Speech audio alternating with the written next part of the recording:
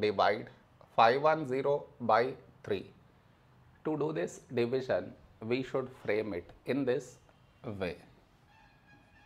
510 here, 3 here. This is your step 1. Next, here we have 5, here 3. A number close to 5 in 3 table is 3 ones 3. Now we should subtract, we get 2. After this, bring down the beside number, so 1 down, so 21. When do we get 21? In 3 table, 3 sevens 21. Now we subtract, we get 0.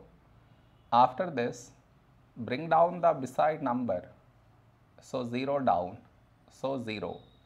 When do we get 0? In 3 table, 3 times 0, 0.